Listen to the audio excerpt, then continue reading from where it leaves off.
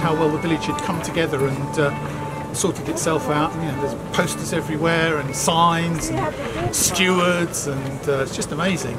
I always feels happy and I always feels right when I has a glass or two. So why should I drink coffee or tea when there's plenty of ale? Would you?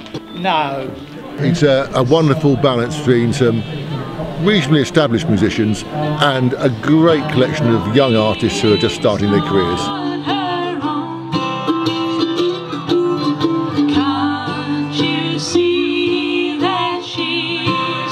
I don't like the big ones anymore, I like the small festivals, and this is perfect. A really lovely selection of stalls, very nice day out.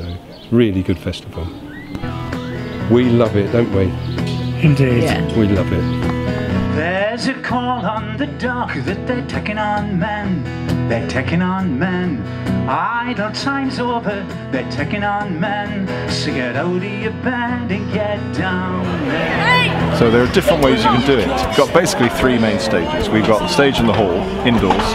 We've got the church, and we've got this green. Now the green is free to everybody. You can come with a full day ticket and go to anything you want to go to, or you can pay just for the afternoon and go to anything you want to except for the final evening concert. Or if you want to spend nothing at all, just come to the green, spend the whole day here with a lovely ceilidh at the end of it and have a wonderful time.